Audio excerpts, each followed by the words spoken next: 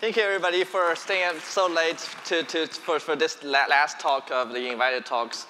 While the technicians are setting up my talk, I can briefly say something about, does it work? Yeah, the reason why I have to present from my laptop is because I have a demo, and this is going to be a really cool demo. So stay tuned. Today I'll be talking about two things, both in language and biology. So in language, I'll be talking about simultaneous translation, and in medical AI, I'll be talking about RNA structures and how they are related in a very cool way. And this talk is really dedicated to the memory of my late advisor, Aravind Joshi, who passed away at the end of last year. Aravind showed me how linguistics and biology actually have the same mathematical foundations, even though they look very different on the surface, but they actually share the same common core. So very late in his career, Aravind realized that his grammars, tree adjoining grammars, have been applied to, say, RNA structures and protein structures, which he was very surprised about. He was doing linguistics all his life, but he realized somebody else is using his stuff to do the biology. So then he recruited me and David Chen and Julia Hockenmeyer to work on that.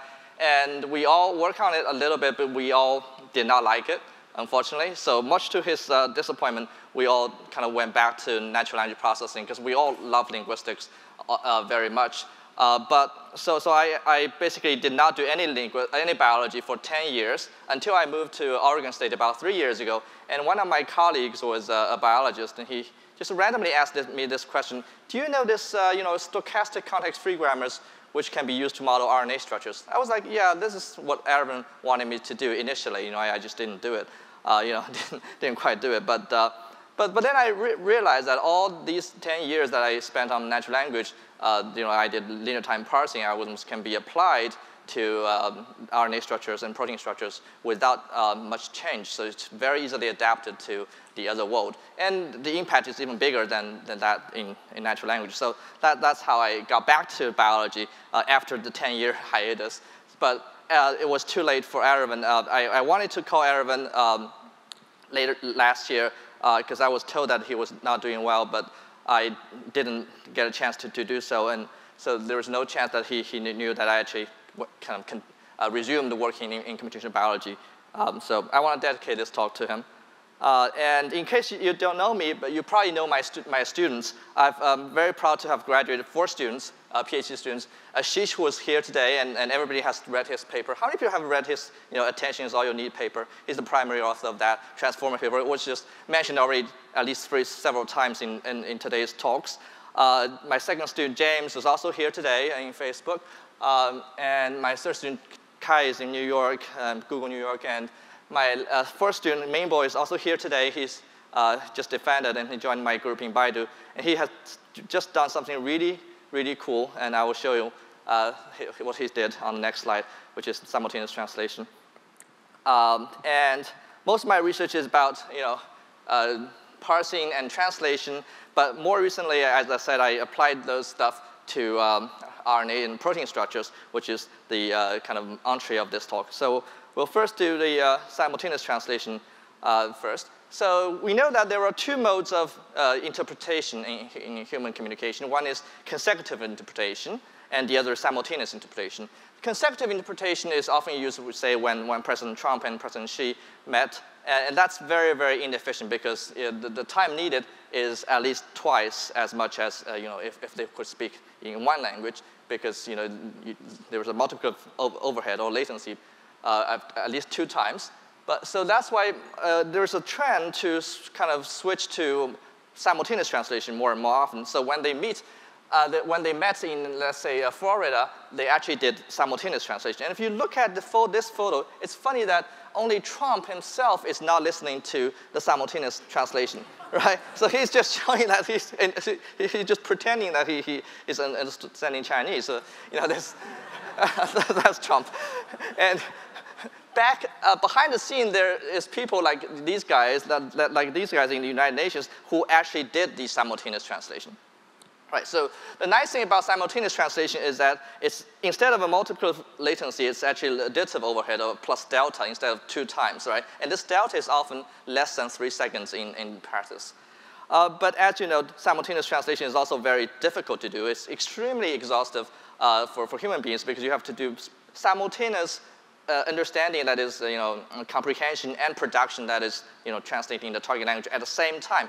So the best people who can do it can only sustain for like 10 minutes or 30 minutes at the best. And there are reportedly only 2,000 qualified interpreters, simultaneous interpreters worldwide. Think about how difficult that is. And the best interpreters can only kind of retain about 60% of the source material because you have to skip something. So otherwise, you're going out of memory. So that's why we wanted to kind of automate this process by working on simultaneous machine translation. So there's really a critical need for that. And that is also extremely difficult, notoriously difficult, because you have to sometimes predict the future. Think about a German verb. German verb in the embedded clauses come at the end, right? So you have to wait for the German verb, whereas English verb comes after the subject. So there's a kind of a joke in the United Nations that, why you're not translating from German? And the interpreter will say, I'm waiting for a German verb. German verb still hasn't arrived. So that's very difficult. And so there is a trade-off between latency and quality, right? So if you wait very long, you can wait till the end of the sentence and you translate. And that you can use our old translation technologies. Full sentence translation works really well. Nowadays with transformers network, the BLU score is very, very high. But that's not what we wanted. We want simultaneous translation where you only lag behind by about 3 seconds. So on the other end of the spectrum, you can do word-by-word translation like a glass, but that really doesn't work. Well, it might work for, say, from Spanish to French or something like that close. But between very different languages like English and Chinese, where the word order are so different, you would expect the BLU score, the quality to be very, very low, even though the latency is very good. So what we want to do is something in between that is both low latency and also high quality. So that's why our goal is towards the top left corner. The simultaneous interpreters today have like 3 seconds delay and not too good qualities because they can only retain about 60% of the content, right? So we hope that machine translation can do a lot better job than human simultaneous interpreters. So we made a little kind of a demo here. So simultaneous speech to text, not to speech yet, but simultaneous speech to text translation. Before I play this demo, this is just our research demo, and our real production system in Beijing, which Baidu Beijing did, is much better in quality because they have shorter ASR latencies. This ASR latency is slightly bigger than expected. So let's look at it. 在莫斯科与俄罗斯总统普京会晤。中东地区因为局势动荡，所以爆发了战争。江泽民对法国总统的来华访问表示感谢。中国政府强烈反对任何关于干涉他国国家内政的行为。俄罗斯总统普京会晤。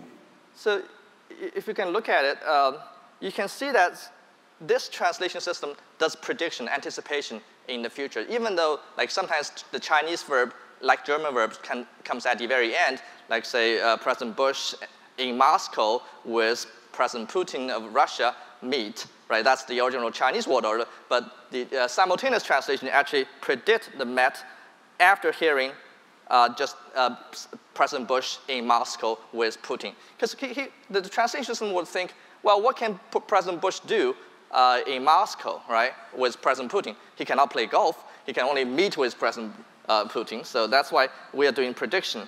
Sorry, let me play this video, this part. 在莫斯科与俄罗斯总统普京。See here, after hearing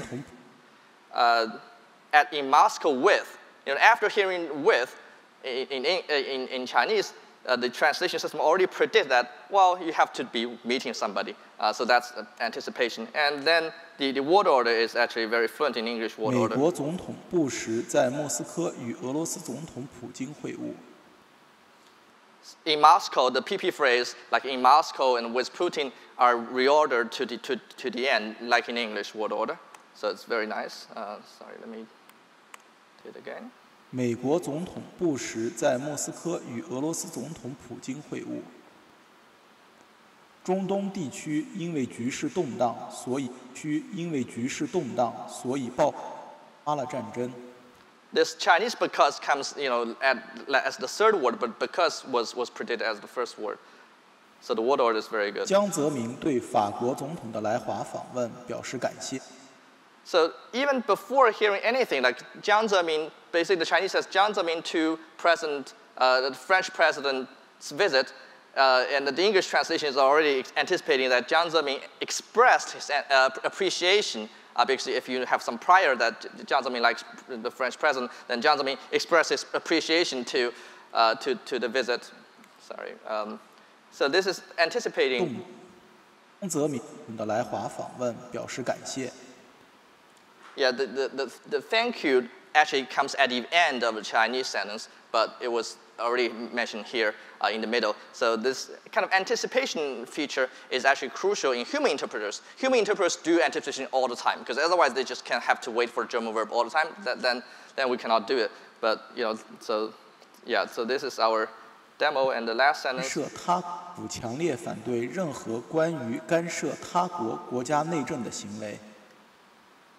Yeah, so it's actually very good. And our real production system is actually way better, and we're going to release it very soon. And our paper is going to be online also very soon.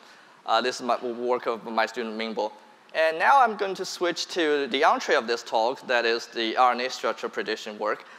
So that is kind of completely different from language, but I will show you that it's actually using the exact algorithm I developed for language parsing, just adapted to RNA structures. So how many people know what is RNA?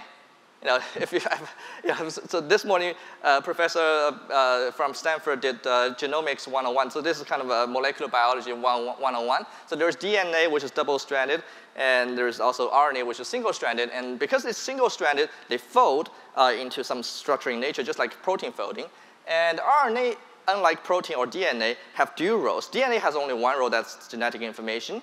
And protein has only one role, that is catalytic function. RNA has both roles. So RNA is actually more important and more fundamental than both DNA and protein. So there's a very well-known hypothesis that the world started as RNA. So there's RNA world hypothesis. So RNA is often understood as kind of the intermediate stage between DNA and protein. So the information is transcribed from DNA to RNA and then to protein. But it's more than that, because the RNAs can also regulate this translation and many activities in life. So there's many RNAs whose structures kind of enable their functions. So in other words, if you have an RNA sequence, you want to know its structure. So that's called structure prediction, also known as folding, because they kind of fold.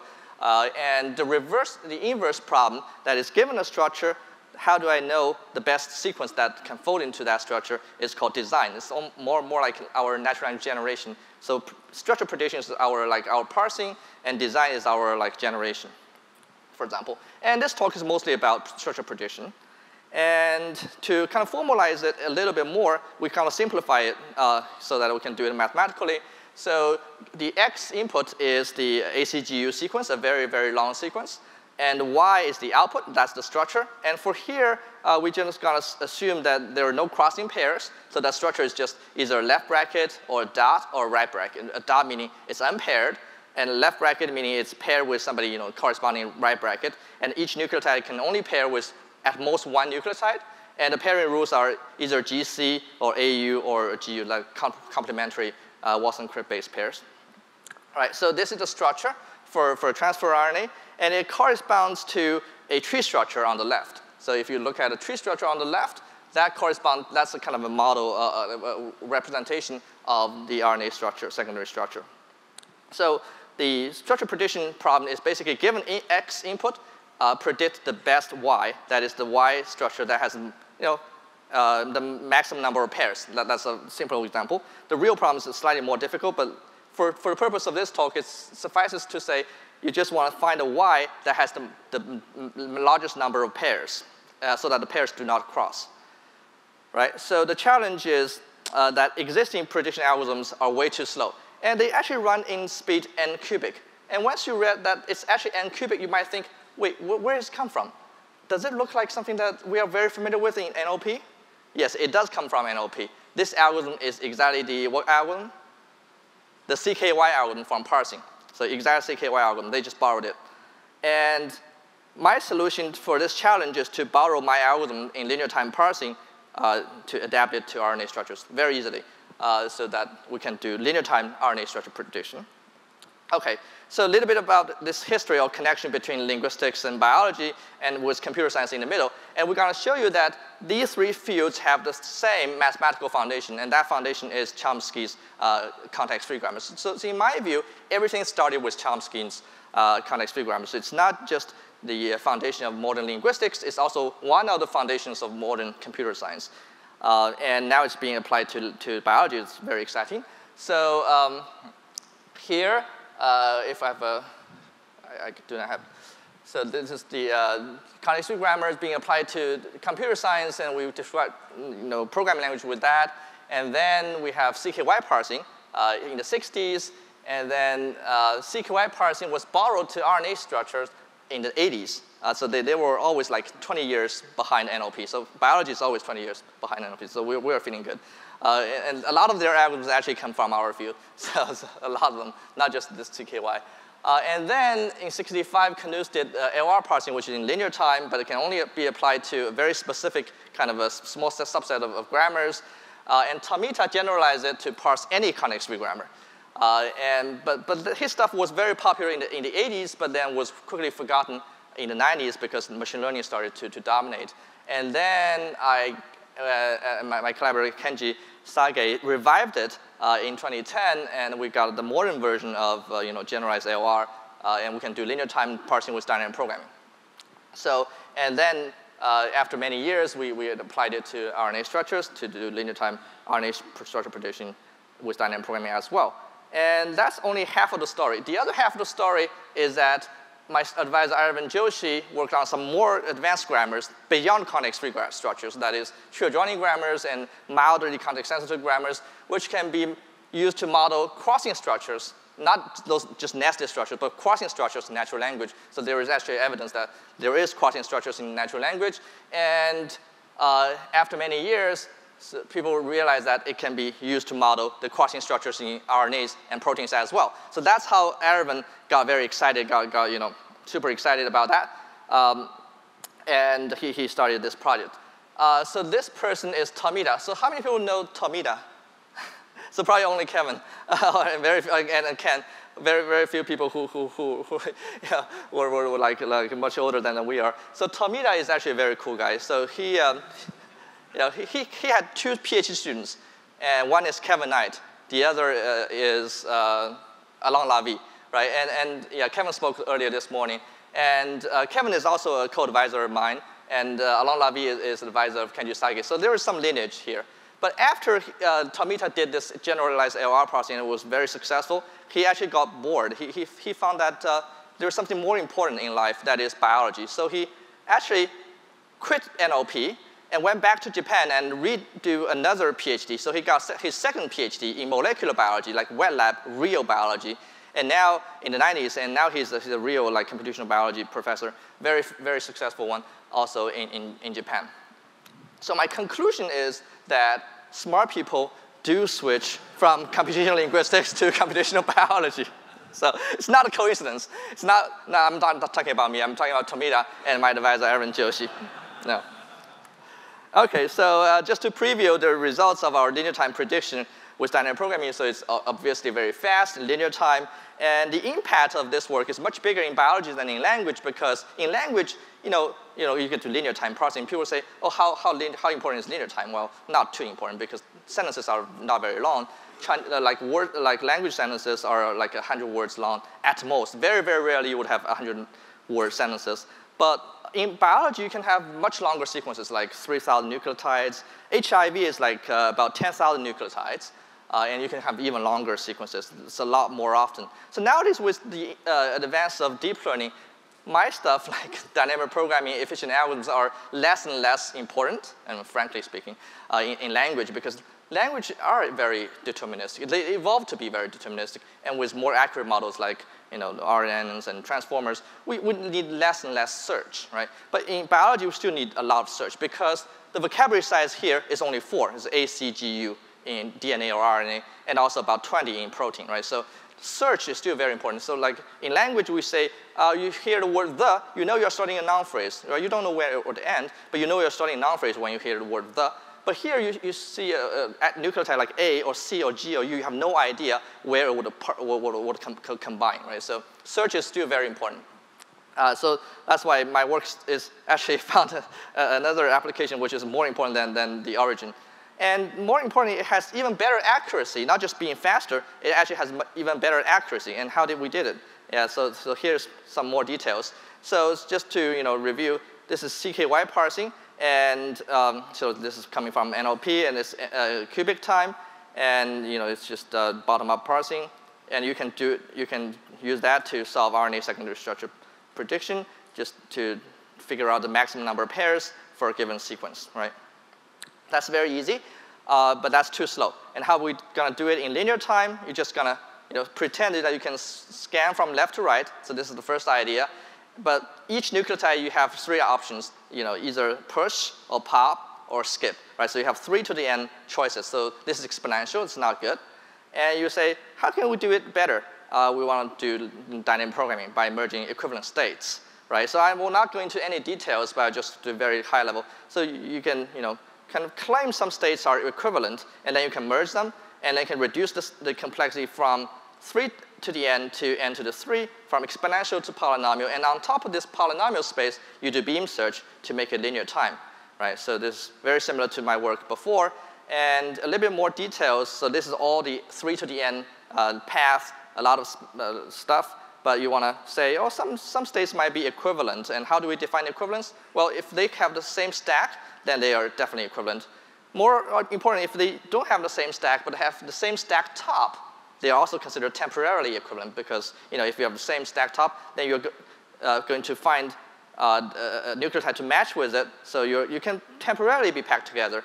And then we can do packing and unpacking. And that come back to the graph structure stack idea from Tomita many, many years ago, right? And more interestingly, this packing and unpacking idea of local ambiguity is also found in language, and it's found in both biology and language, right? So in language, we have something like this. John and Mary had 2 papers. And you say, is this sentence ambiguous at all? Well, probably not. But actually, after I review to you the last word, each or together, you might realize, oh, wow, it actually has some other readings. I did not notice that even this little sentence that John and Mary can be collaborating or not collaborating, right? But before I review to you the last word, are you aware that John and Mary actually had ambiguities? You probably are not even aware of that, right? So in a sense, you pack some local ambiguity and you go on. And if you need to unpack, you unpack. So this is supported by some psycholinguistic evidence. And interestingly, there has a connection in biology as well. So the 2 fields are also very well connected. OK. So another way to view this is left to right CKY. So instead of bottom up CKY, you do left to right CKY. And you can also do right to left CKY. But even though all these algorithms are in cubic, the left-right or right-to-left CKYs can be applied with beam search to make it linear time. So that's another way to understand our algorithm. And the other connection with incremental parsing is that human beings do parse sentences incrementally. Like just as you hear me speak, you're doing incremental parsing all the time. And RNAs and proteins start to fold as they're being assembled as well. So they're kind of incremental folding, or they call it co-transcriptional folding as well. And we know that human language sentences evolved to be able to parse incrementally. And so for RNAs and proteins, their sequences evolved to be able to fold incrementally as well. And these might explain why my linear time beam search algorithm perform actually better in terms of accuracy than exact search. And here's the efficiency again. And the accuracy is that we are slightly more accurate than exact search. And you can see that we are doing a lot more correct pairs. The blue ones are correct pairs. The red ones are incorrect pairs. And we have the world's fastest RNA structure prediction server online. And also, last, fast structure prediction also helps RNA design. And this is some work that Professor Riju Das from Stanford Medical School is using my stuff to do. Sorry, this is embarrassing, Microsoft. OK. That's why I don't like Microsoft, but sorry. Sorry. And faster structure prediction also enables faster design, and we can use RNA design to detect and cure diseases like tuberculosis. Okay, so before I stop, I just want to briefly mention the 3 levels of medical AI, and it kind of relates to 3 levels or 3 kind of stages or 3 kind of paradigms of NLP. The first is bag of words classification, no sequence, no structure. Second is sequence, and the third is kind of structures, syntactic structure and semantic structure. And the stuff that, something like medical imaging or EHR or PubMed, information extraction that Huang talked about earlier this morning was the first level that is mostly focusing on phenotype with no access to genotype. No offense to Huang, he's a good friend of mine, but we need to go deeper. So the second talk in this morning's biomedical session was on genomics from Stanford, a professor from Stanford. But we need to go even deeper to structural genomics because sometimes it's not just enough to see, oh, you have a point mutation, but it's more important to say, oh, does this mutation actually disturb your structure, kind of cause misfolding? Because many times you have point mutations, but it doesn't not affect the structure, but sometimes it does. So it's kind of 3 levels corresponding to 3 levels in NLP as well. So we need to go deeper and deeper in medical AI. We need to study structures. So I would thank you very much in linear time. And we are hiring. We are in Sunnyvale, and we have a very good basic research lab. I've worked mostly in universities, but I also worked at Google Research, IBM Research, and Baidu Research. And Baidu Research is by far the best research place, believe me. So, thank you.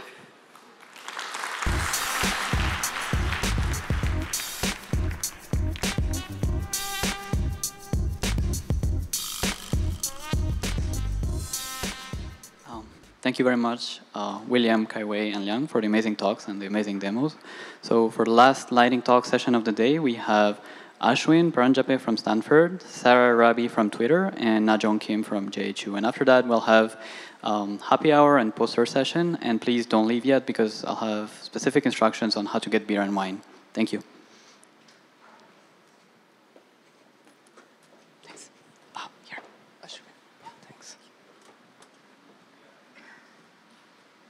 Wow, the screen is huge. My advisor looks scary now. Thanks, Facebook, for hosting the event. I am Ashwin. I'll be giving a talk on incorporating structure into language models. This is joint work with Siva Reddy and Chris Manning from Stanford. So I chose language modeling as a task to introduce a new kind of method, and I think it's a nice task because it's kind of self-contained. Now, let's look at the motivation, and then we'll go over to what kind of structure we want to introduce. So the motivation is that we know RNN LSTMs can model language pretty well, and then they also have theoretically an infinite context that they can hold in memory. But however, in practice, they have a limited long-term capacity. For instance, if you take the sentence, when reports of an imminent agreement circulated, the circulated word uses hidden representation of agreement and so on. However, linguistically, reports is responsible for generating circulated. Unfortunately, the words are off. So to see this, just remove a chunk, the chunk of an imminent agreement, and you'll see that the resulting sentence is valid and subsumed by the original sentence. So the idea is to empower RNNs by providing skip connections over optional chunks. And for this purpose, we have a tree structure called optional constituency trees, which is a hierarchical structure which identifies constituents which are contiguous spans in a sentence that are optional.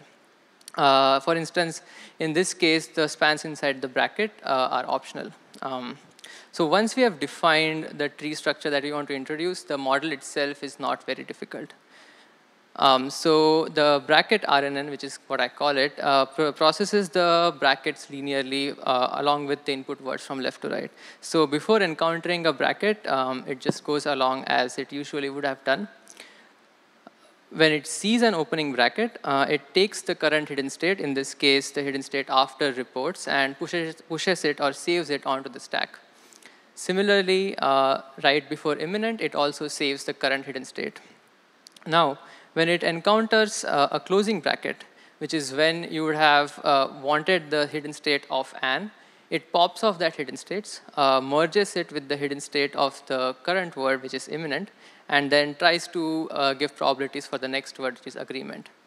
And similarly, when you want to predict the word, probabilities for the word circulated, it merges the hidden states of report and agreement. So you can see the model has a choice when it wants to merge in terms of how much information it wants from the current context and from the previous context. Yeah. So we did some preliminary experiments to see how well does this, like what's the upper bound on the improvement that we can get by introducing such a kind of structure. So we took goal dependency trees and applied heuristics to convert it into optional constituency trees. We mapped dependency arcs such as subject to required and oblique to optional and so on. We provide this optional constituency structure to the language model, and we use AWD LSTM as a baseline, which has shown strong performance on the Pentry bank. So we see that if you, for instance, had one layer, you can't see the test perplexities here, but the differences are almost the same. So the validation perplexity for one layer goes down from 90 to around 70, and less perplexity is better. Similarly, for 3 layers, the validation perplexity decreases by around 12 perplexity points. So the future work is going to be to compare optional constituency trees with other structures such as random bracketing, self-attention, and balanced binary trees. And more importantly, to learn a joint model for left-to-right language modeling along with incremental OCT parsing, the kind of structure that we were wanting to use. If you are interested in introducing different kinds of structures and different kinds of tasks, please come and talk to me in the poster session. Thank you.